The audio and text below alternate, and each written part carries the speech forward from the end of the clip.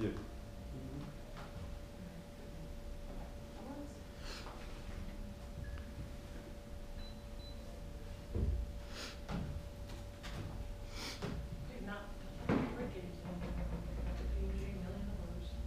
Everyone can sort of see this, right? Yeah.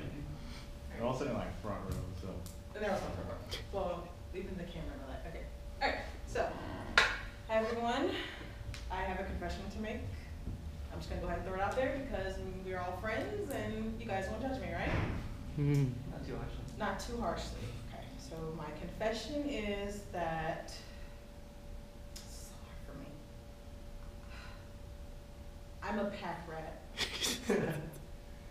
Yeah, if I had my way, my rooms would look like this. Because I just have to keep stuff because there's so many memories attached to things and I don't like to be separated from them. Okay, so don't judge, okay? Now that I got that off my chest, I could just kind of share with you what I decided to do with my pack ratness. It's just so bad that I would have to take all of this stuff just for 1 week because, you know, I have to have my swimming stuff, my running stuff. If I want to go hiking, I have to have a ballroom dress. You never know when the Prince of England may come and just sweep me off my feet and just want to take me to somewhere nice. Well, at least that was kind of my life before I started traveling a lot, and then I had to deal with all of these travel things, such as you can't have big items such as this big thing of toothpaste because they think you're trying to blow up the airport. You can't have a huge bag, like a huge bag that I would want because, you know, there's not enough space in the airplane, they say. So I had to deal with all of these things and it's difficult. But I managed to do that because I travel a lot and I just have so much stuff that I have to try to squeeze into one bag all neatly. So I've been traveling a lot. I've been to over 10 countries and I just randomly traveled through the US. Like in April, I'm going to like 3 different cities. So traveling and packing is very important and it's key that I do it the right way. So regardless of whether you travel by airplane, car, if you're staying home, if you just need to take one bag for one night to go to your Aunt Priscilla's house in Kentucky, then I'm gonna share with you some tips that have helped me. I call these my pack rat hacks, and I know it's a big tongue twister. So I'm going to share 3 things with you. What not to pack. Okay, I've learned this the hard way. What not to pack. Next thing, what to pack. Because you probably think you should pack it, but maybe you shouldn't. So I'm going to help clear that up. And the last thing is how to pack, because I promise you, you're probably not doing it right. Okay. So why should you care about this? Why should you even sit here and listen to Jessica throw off a bunch of random facts about packing? It will reduce your stress. So let's say you and your friends are like, hey, Tyler, let's just go, you know, hiking this weekend. And you're like, oh crap, I have to pack. But if you know Jessica's packing tips, you won't be so stressed out. You carrying less stuff, so your back won't break when you're older. You have more space in your luggage so you can carry more souvenirs back and you can like brag about all your wonderful travels and all that. And lastly, you're organized, and me loving to be organized, that helps me. So that's why you should care about these things. You don't want to be like these people, the people that have to like sit on their luggage and make it go down because they're not going to make it to the airport because they don't play at the airport.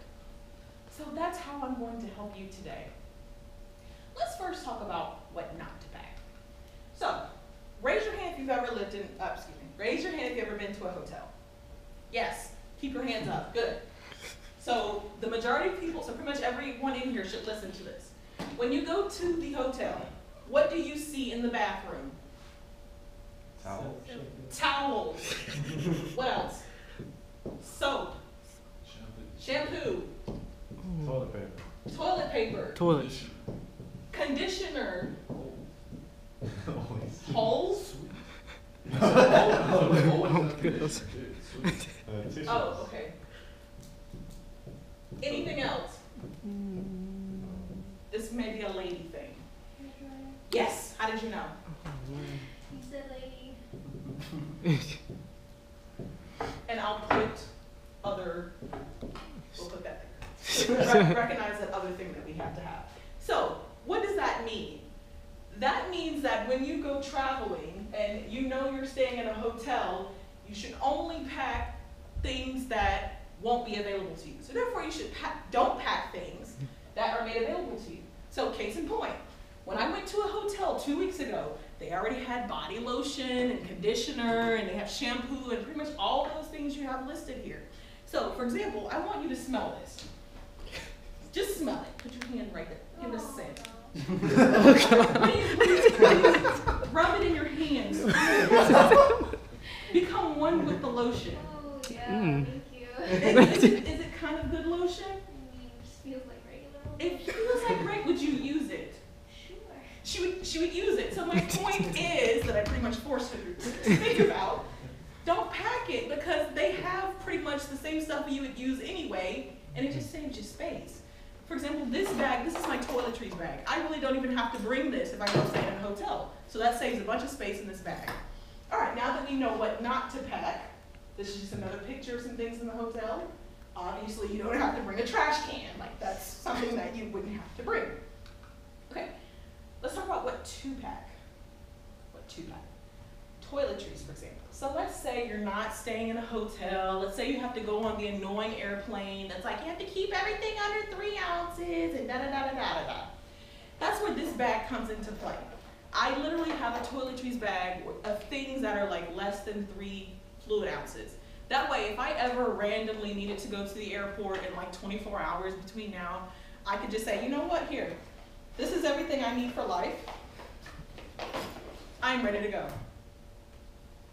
Just that simple. It's gonna be easy because like I said, in April, I'm literally gonna go to like Orlando and then Albuquerque and then like to DC in like 2 weeks. So it's important that I have everything together.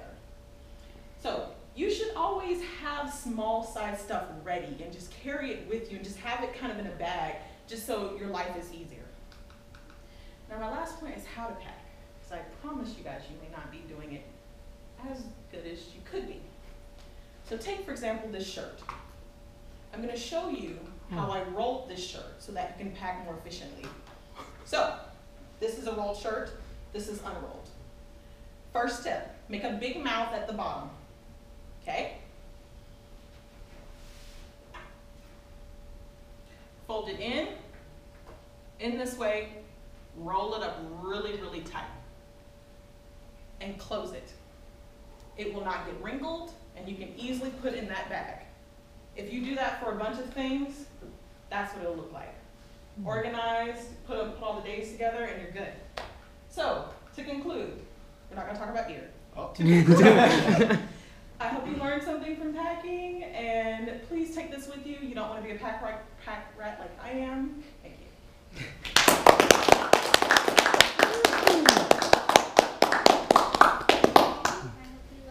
Hey, you can leave that table up there.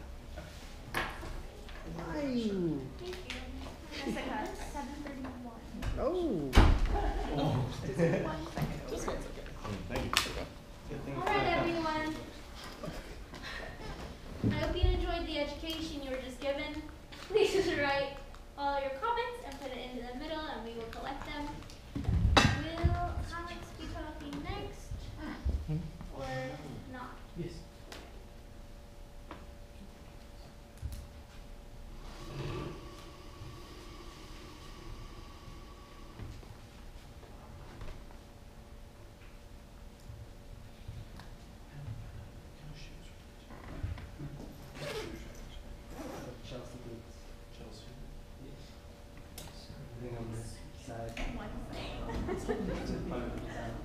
I'll show all the beer thing up. Okay. So that's this style. I bought it from big companies like Steve and It's gonna be there forever, man. It is. although they were on sale like 75% or something. So I don't know how much it costs now. Or even if it's not available anymore.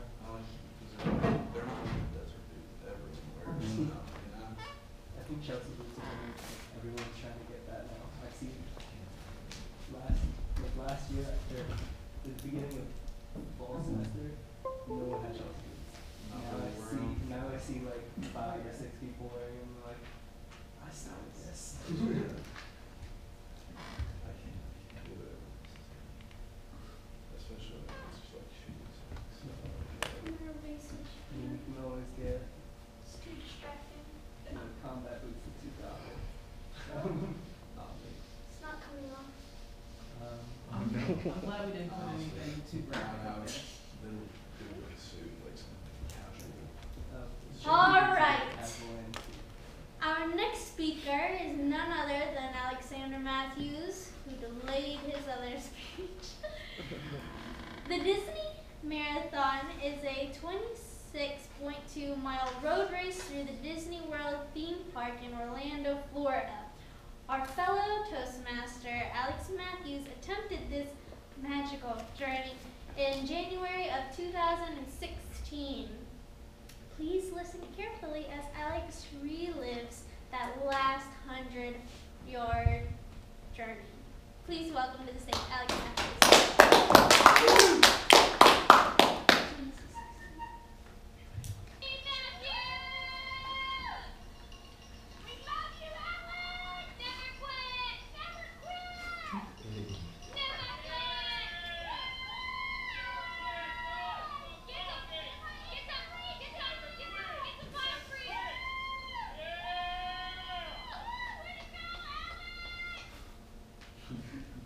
Toastmasters. That was mile 15 out of the 26.2-mile Disney Marathon in January 2016. 10 miles after this video you just saw, I could see the finish line. Stationary, but I could see it. It was 100 yards away. And I say 100 yards because 3 or 4 months before that, I was at Sanford Stadium.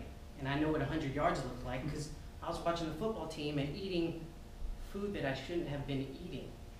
I should have been training, but instead I was eating food. Food like hamburgers, hot dogs. I was going to the store and buying cookies instead of cucumbers. And at that point in time, 100 yards away, it was affecting me tremendously. I was running. Epcot, you know, the big golf ball looking thing? I was just turning the corner in Epcot, the last 100 yards. We had princess fairies to my left and right, looking happier than I looked at the time. Sweat dripping down. I don't know if anybody's ever ran for long periods of time. You get sweat, salt accumulated on your face like icing on a cake. Running. 50 yards away from the finish line. It's getting closer, but it's still in the distance. I'm approaching a bridge that crosses a lake to my left and in front of me.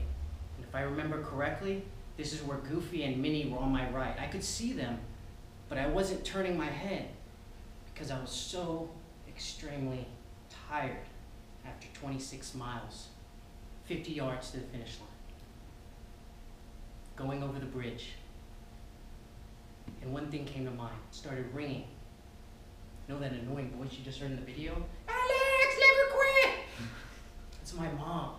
And her voice started ringing. When I was registering for this race, she told me, she asked me, Alex, are you sure you have enough time to train? You go to school full time, and do you think you have enough time? I replied, is my name Alexander Mathews? Wasn't really the answer to a question, but that's honestly what I said. And it just kept running over and over in my mind, 50 yards. 25 yards away, I just got off the bridge. Finish line banner was approaching, but still stationary. My feet felt like rocks. I could feel with every step the nerves, the electric nerves coming to my brain, sending pain, waves of pain. I was utterly destroyed, emotionally, physically. I just couldn't hold it back any longer. 10 yards away from the finish line, it was no longer a stationary target, that goal, that finish line banner. I was charging it, it was charging me. I was so close, I could taste it.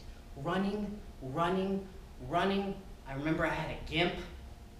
After 26 miles, you just get a gimp, okay? Oh, salt accumulated. The emotion of holding back 26 miles of physical stress just flooded my gates of my body. And I remember crossing the finish line like this. To my left and right, gates of people, crowds, yelling at their loved ones. Yard zero. I I finally made it. Now you can't see this picture very clear, but this is Alex Mathews, not at his happiest moment. I'm crying, like tears. So although I had physical and mental pain, I was pretty hydrated. It might not be an image you would think about crossing a finish line after a race. You think, oh yes, everyone come give me water. This guy was destroyed. I immediately crossed the finish line, saw my mom, and she was so happy for me, and I just broke down.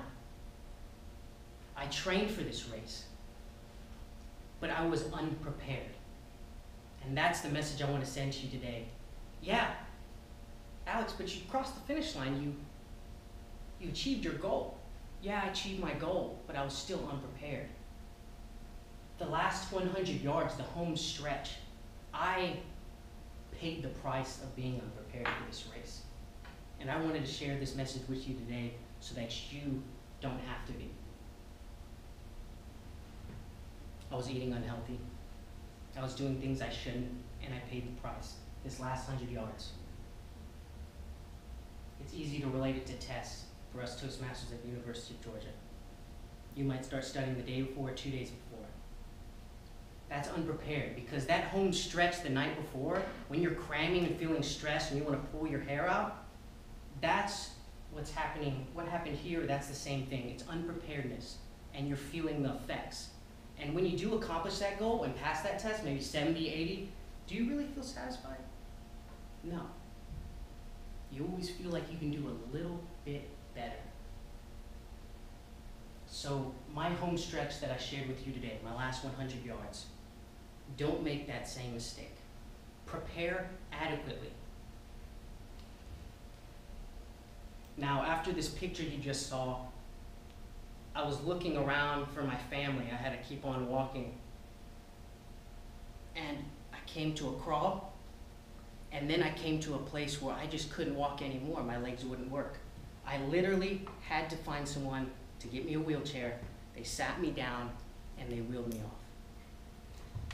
Don't make the same mistake I made. Thank you, Toastmasters.